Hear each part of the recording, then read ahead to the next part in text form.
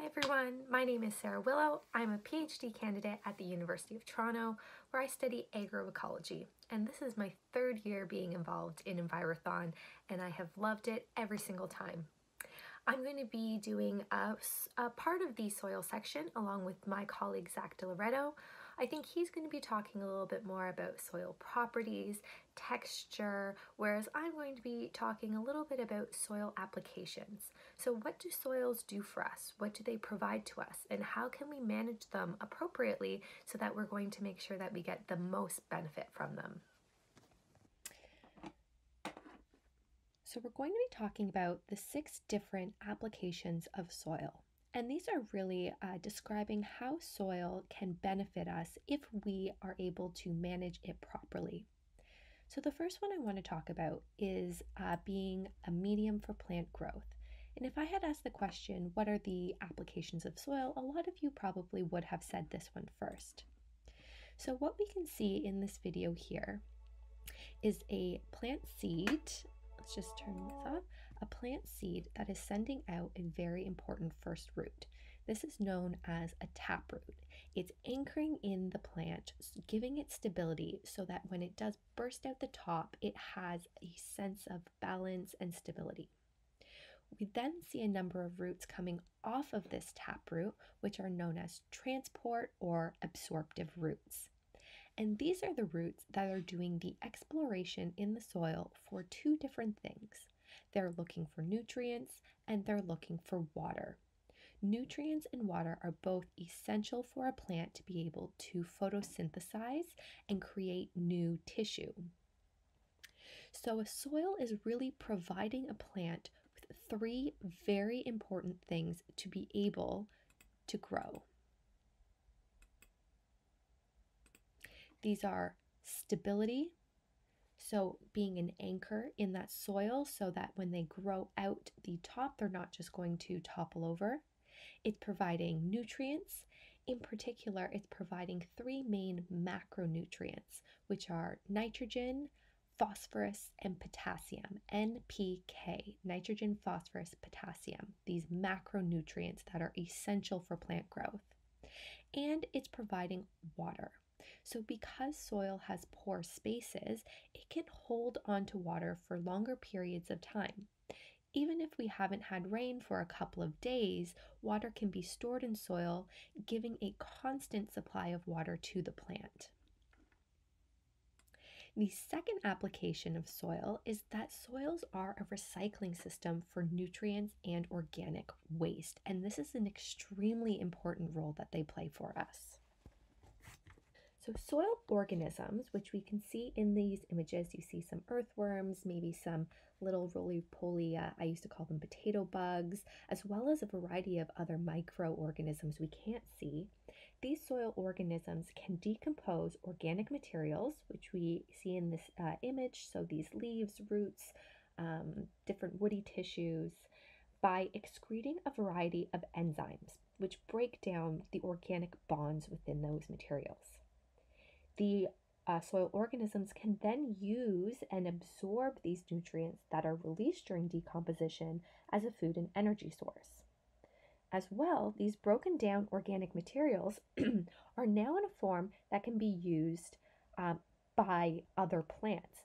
So this is a cycle that can continue of plants uptaking nutrients and growing, then decomposing and having their nutrients returned to the soil.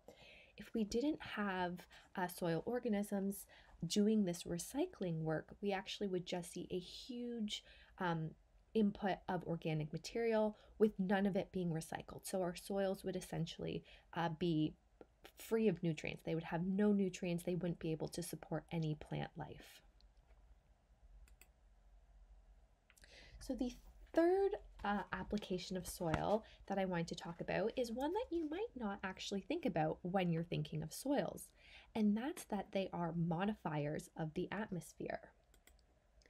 So we know that carbon dioxide is one of the most potent greenhouse gases on Earth today. Plants, however, can take up carbon dioxide, this CO2, in order to perform photosynthesis to grow new plant tissue. The CO2 that they amalgamate into their tissue can then be excreted into the soil through plant roots and stored in the soil as a very stable form of carbon. And this is generally stored in very deep soils, and it can be stored for up to hundreds to thousands of years. So this is a whole pocket of carbon that we are not returning to the atmosphere as carbon dioxide. This ability to store carbon and regulate the amount of carbon dioxide in the atmosphere is extremely important. However, we can have some detrimental effects of soil as well in modifying the atmosphere. We've been seeing in recent years with climate warming a huge portion of carbon that's stored deep in permafrost being released into the atmosphere as carbon dioxide because of permafrost melt. We also see a large amount of carbon being released from the soil and put into the atmosphere as carbon dioxide through soil disturbances. And a lot of these are coming from our agricultural activities. So different management styles, such as tilling in agricultural landscapes, it actually rips open the soil surface, and that leads to a lot of respiration or release of carbon in the form of carbon dioxide. We're allowing that soil to get oxygenated, bonds to the carbon molecules, and released into the atmosphere as carbon dioxide. So we really have to be aware of how we need to treat our soils in order to make sure that they're modifying the atmosphere for the better and not for the worse.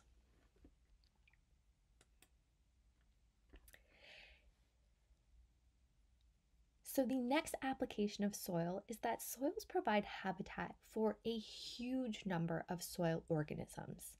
If you took just a teaspoon of soil, you would have more soil organisms in that one teaspoon than all of the mammals on Earth today. It's quite amazing.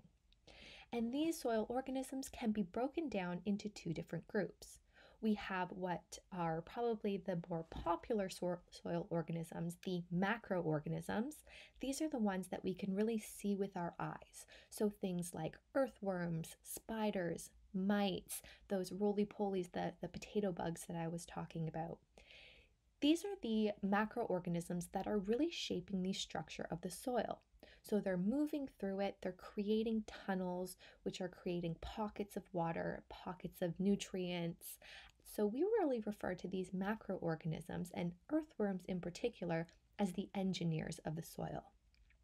But maybe the more interesting soil organisms are the ones we can't see, the microorganisms, things like algae, mycorrhizal fungi, and different forms of bacteria. These are the organisms that are really doing the bulk of the decomposition work. As well, they're the ones that are doing a lot of the turnover of nutrients and adding new nutrients to a soil. So I just want to talk about one microorganism in particular, and this is a nitrogen-fixing bacteria. I find these absolutely fascinating. So here we can see a root of a plant which has nitrogen-fixing bacteria on it. So this is a symbiotic relationship, which means that both the plant and the bacteria are benefiting from this relationship. So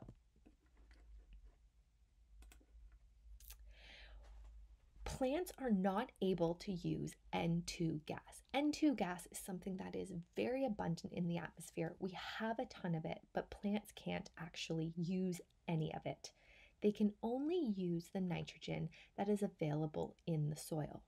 However, nitrogen-fixing bacteria can use N2 gas, and so they attach to the root systems of the plants, and in exchange for a little bit of carbon, they can actually pull N2 gas out of the atmosphere for this plant to use.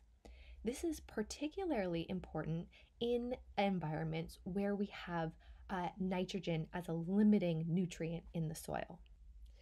So there's a very specific family of plants that are able to perform this symbiotic relationship with the nitrogen-fixing bacteria. Not all plants are able to do this. The plants that are able to are in the family of legumes.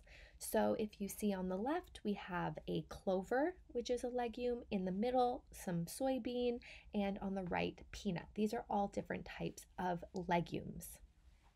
Now, if you've ever taken a drive down in the country and passed some farm fields, or maybe you have a farm yourself or have visited one, you may notice that farmers will plant clover or soybean every 2 to 3 years, and they do this purposefully.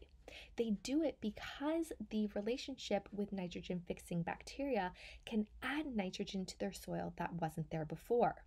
Regularly, they would have to apply fertilizer, organic or synthetic fertilizer, in order to get that nitrogen. So by planting these legumes, they're able to add nitrogen to their soil, improve the fertility of it without using any additional fertilizer.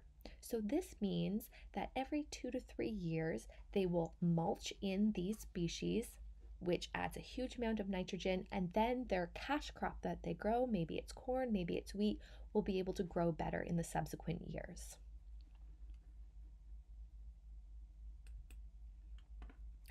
All right, the next application of soil is one that is probably pretty obvious. Soil is an engineering medium. We build on top of it. We build buildings and roads on top of it. But we need to know a little bit about soil properties before we can decide what we're actually going to build. In particular, we need to know something about the structural components of a soil. This means we need to know something about pore spaces. If you were deciding to build a building and you wanted it to be structurally sound, you probably don't want to build it on top of sand. Sand does not stick together very well. It has really no cohesion.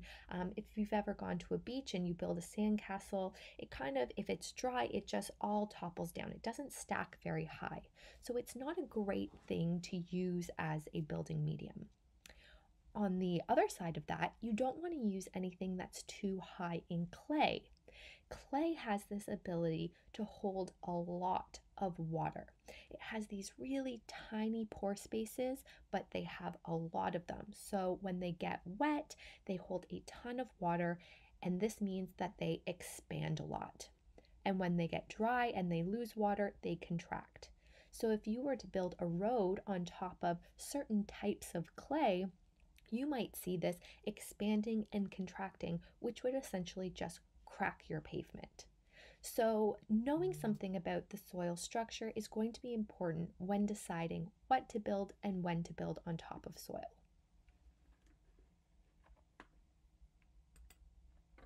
Finally, soil is used for water purification.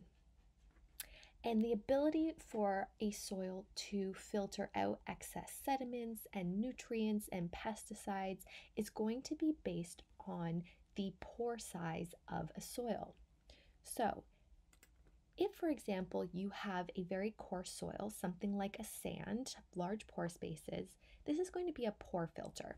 You're going to have the water running straight through the soil. There's really no adhesion for the nutrients or the sediment or the pesticide onto the soil surface. They're just going to filter straight through. When you have a finer textured soil, you're going to have a better filter. This means the water is going to flow through the soil and it's going to adhere to those nutrients and pesticides and other sediments. It's going to take them up on the soil surface and be able to then capture it, store it, and maybe those will be used by other vegetation in the area. These are things like silts or loams are going to be really good at this.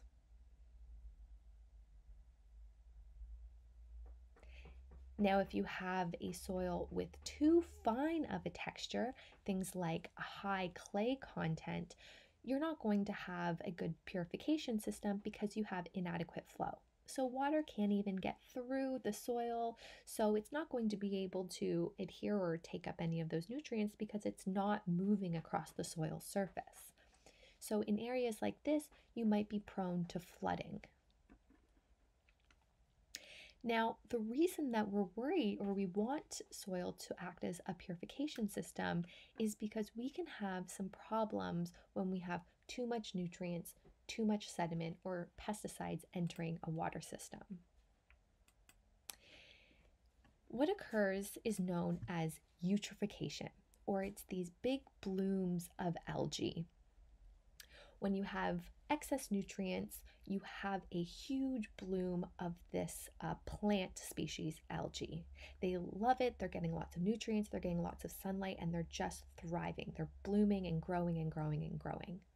Well, eventually, all of that algae is going to die and start to decompose. And the process of decomposition uses a lot of oxygen. So when all of that algae starts to decompose, it's taking up a lot of oxygen from the water and creating what are known as dead zones. This means that the water is deprived of oxygen, and this can be really detrimental, especially for wildlife, things like fish or amphibian species, which are in the water. And we see eutrophication occurring all over Canada, particularly in the Great Lakes. So, by understanding how soils can purify water, and in particular, having vegetation along water lines, we can actually create healthier water systems. All right, those are the 6 applications of soil. Just to briefly go over them again really quickly, we saw that soils provide a medium for plant growth, giving stability, nutrients, and water to a plant. We saw that they are the recycling systems of the earth, so their microorganisms are working to break down organic materials and return them to the soil. We also saw that they are modifiers of the atmosphere, so they're able to store as well as emit large amounts of greenhouse gases. So management of soils is going to ensure that we're using them as a sink of greenhouse gases rather than a source emitting more. We saw that they are habitat for a huge range of soil micro and macroorganisms. So in 1 teaspoon of soil, you see more diversity and more abundance of soil of organisms than all of the mammals that we have on Earth today. We saw that they're an engineering medium, so we build on top of them. So knowing about the properties of soil is going to be really important, ensuring that we have stable buildings.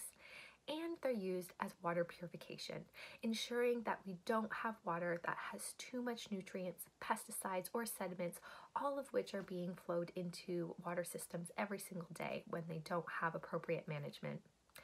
Thank you for watching, and I hope you guys have a great rest of your semester.